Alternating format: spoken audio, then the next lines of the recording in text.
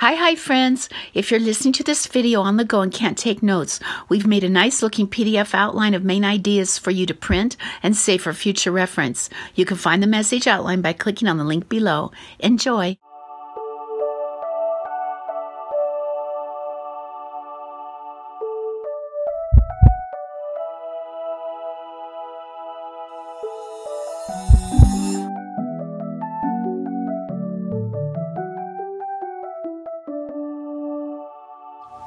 Hello dear hearts, Marilyn here, Family Heartbeat Mentor.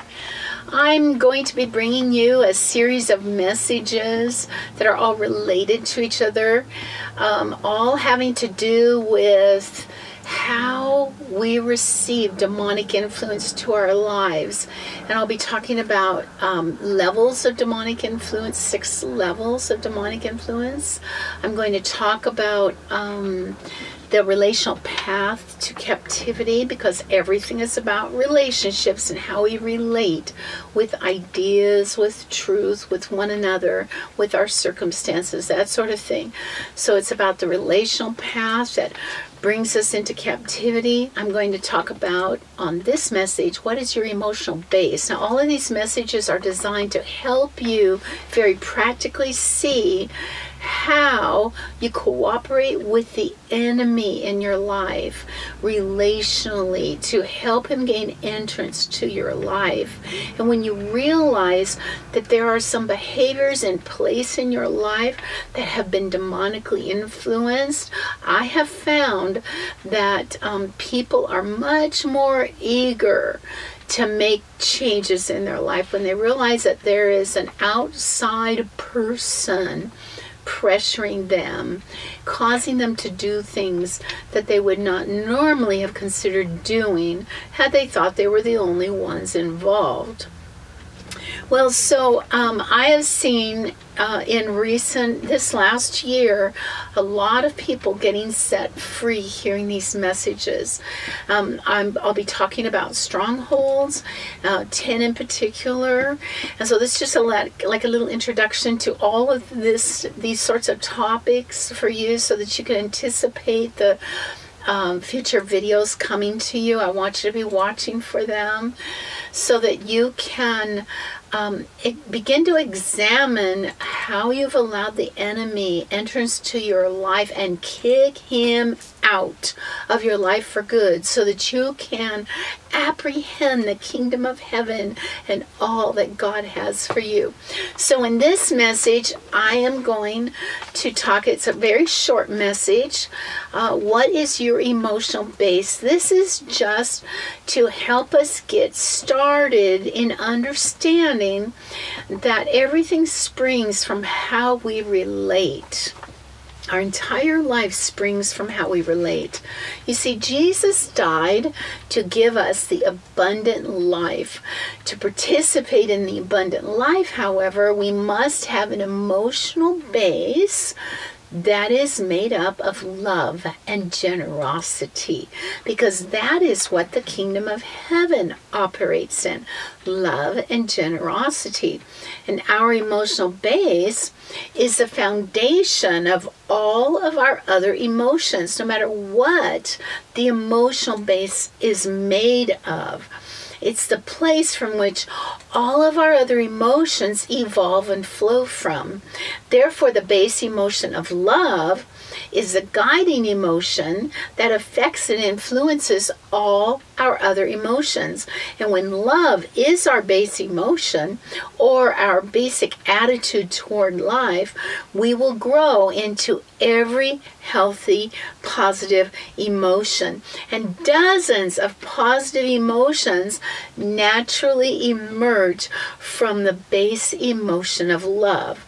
So can you see why the Empowered Hearts Ministry focuses on learning how to love much and well?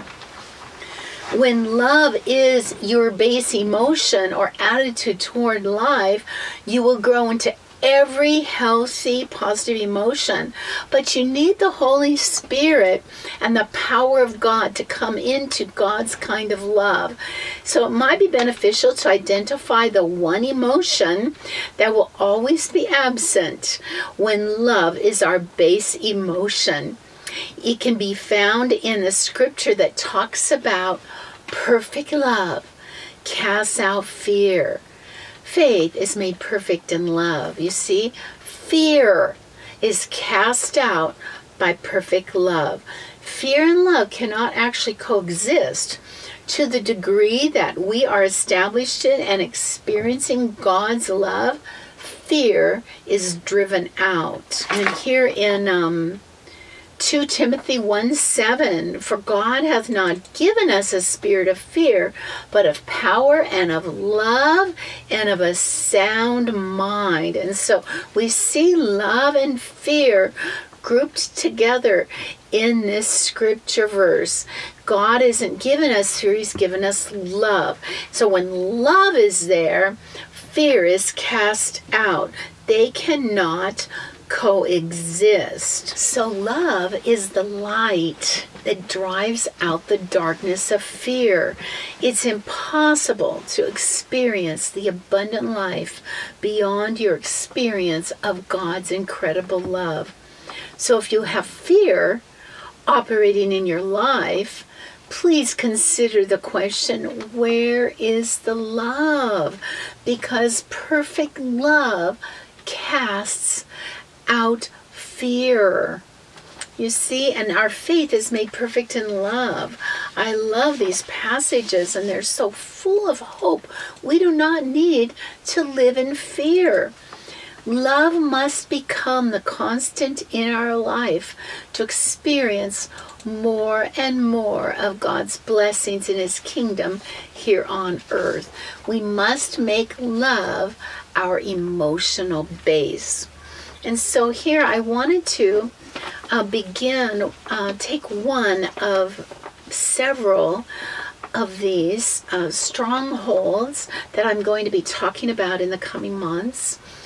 This one is about fear, and I wanted to show a little path, a relational path that brings us into more and more bondage.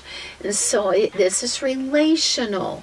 And so let's begin with just behaviors that we don't even really think of as wrong.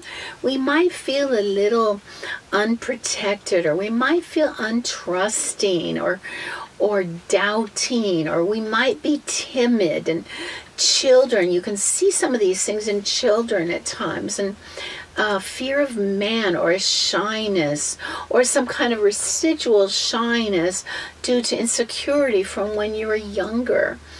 You might have a privatizing approach to life, and hiding, a need to hide. Okay, so these behaviors actually give you an emotional base of fear. And so your emotional base of fear leads you to do these kinds of behaviors. And on the surface, and when they're not very strong in you yet as a child, they can seem somewhat innocent. You know that a child just needs to grow and become more well-rounded and overcome these little tendencies, these negative tendencies.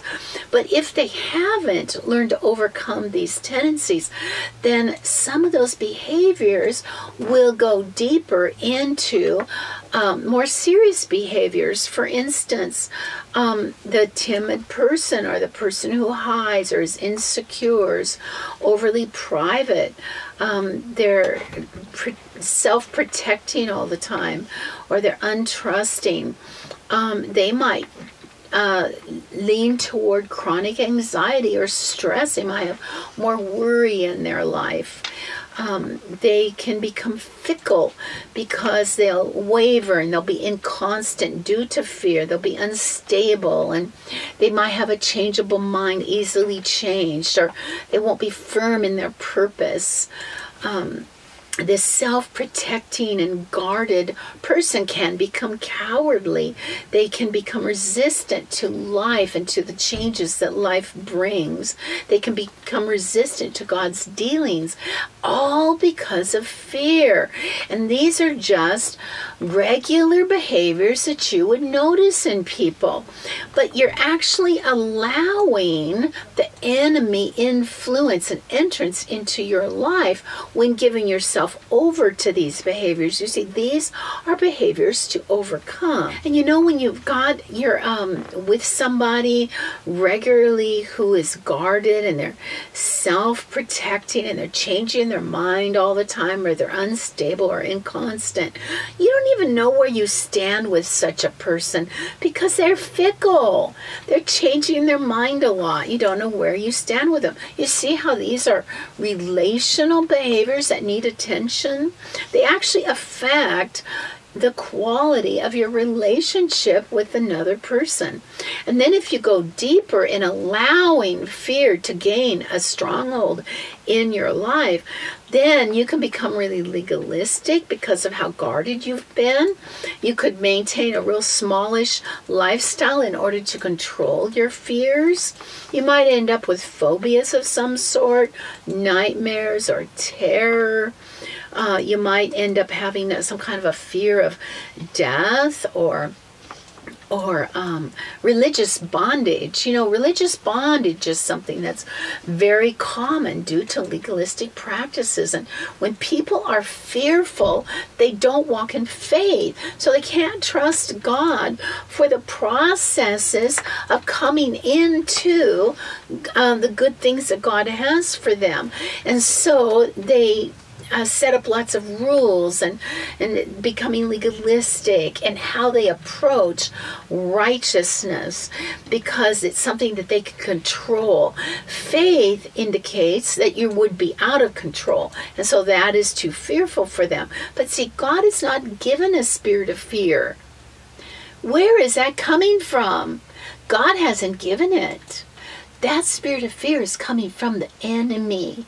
And so by activating these behaviors, you're actually agreeing with the enemy's influence in your life and allowing him to take you into further bondage. So when the heart is governed by fear, it is not set right in love. And there is no love or soundness of mind in a very fearful person who doesn't deal correctly when tempted by fear. Those who do not have love do not know God. Fear is basically having faith in bad things happening instead of faith for the good things. And fear opposes God and resists his hand of correction. So this relational pathway begins with the need simply to self-protect. So that person pulls back. They erect barriers to keep people from getting too close, and they sometimes isolate and disconnect and disassociate. And to justify the isolation, the person must pretend that things don't matter. People, relationships, any ground that is gained in growth, testimonies, it's almost like they don't happen for that person. Even if they do happen, they move on as though those things didn't happen, and they have to repeat those lessons over and over and over. They become fickle in their relationships, so others don't know where they stand with them. And other people feel like they're starting over with the person who seems to have forgotten everything that's happened in the relationship to build it. The person doesn't know how to build their life from one experience to another, which can lead to being in a constant state of resistance to things that are good for them. The hand of God is good for us. And to be resistant to the hand of God, that's a scary place to be. But you know, to the extreme that a person does this for the decades of his life, it can lead to senility. It can lead to dementia. It could even lead to insanity. God forbid. The spirit of fear can take a person into such bondage where they just lose the soundness of mind. You know, I find it very interesting that God has so much to say about fear and love together. For you have not received the spirit of bondage again to fear, but ye have received the spirit of adoption, whereby we cry, Abba, Father. That's Romans 8:15. For God hath not given us a spirit of fear, but of power and of love and a sound mind. You see, the longer you go in allowing fear to dictate your behaviors and how you live your life, the more extreme your bondage becomes, and it will eventually affect your physical well-being, your neurology, your mind, and you will lose the soundness of mind. And so, see how interesting this is, that there is a relational pathway to bondage, to allowing demonic influence, but it starts on the surface with little behaviors that you wouldn't even think really are anything. You see, they're just little negative things like timidity. So you wouldn't think that's something, or shyness. You wouldn't think that's something, but it is something. Don't label your children with shyness. Oh, they're just shy. Don't do that to your children. This is something for them to learn how to overcome. It's something for you to help them to overcome, moms. So you see how if your emotional base is rooted in fear, how your whole life is affected by that. You know, a fearful person is going to live a smallish life. Chances are they won't accomplish much of anything with their life because of fear.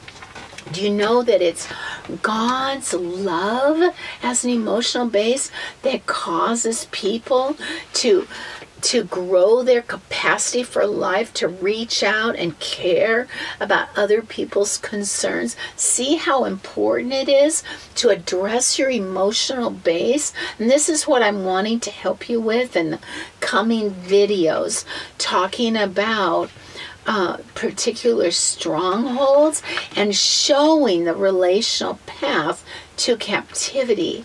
And then we'll also be talking about the 6 levels of demonic influence, and that's regression, repression, suppression, depression, oppression, and obsession.